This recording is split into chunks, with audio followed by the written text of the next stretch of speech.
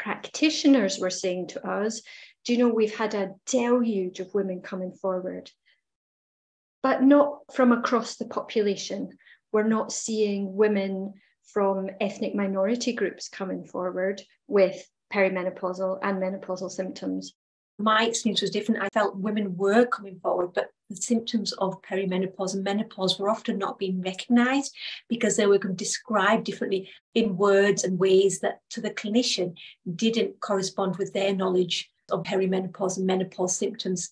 Sometimes the description of the words could be such as bahar, I'm feeling heat coming out my tummy, or feeling anxious, and that being put down to mental health problems rather than related to the menopause, and often presenting with a number of symptoms at different appointments and not having those dots joined up.